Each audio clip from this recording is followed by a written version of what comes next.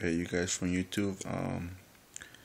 I just made this tile resin for my baby girl, which is going through hard times. I made this. This is my first time that I do something like this. I'm not really sure if I made it perfect, but to me it looks really nice. I made the symbol of which is the leukemia ribbon. Like I said, she's going through a bunch of hard times.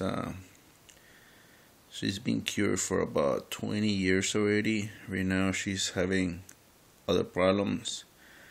But I just decided to make something for her, because she's special to me, which is it's kind of hard to describe what I'm going through with her. But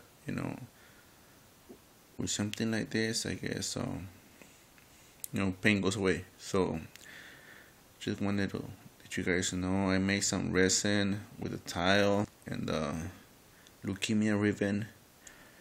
I'm gonna post something else, how to use the resin, which is really simple. Sometimes you just gotta know what you're using the resin for. A lot of people don't tell you information.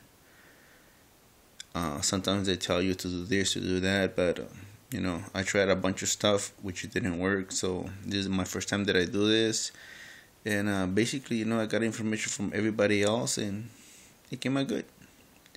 But I'm just gonna experiment some more with other stuff, and then I guess let you guys know what to use or whatever, or what to buy. Oh, actually, I bought this stuff from Home Depot, which is not bad, compared to other stores that I getting prices from.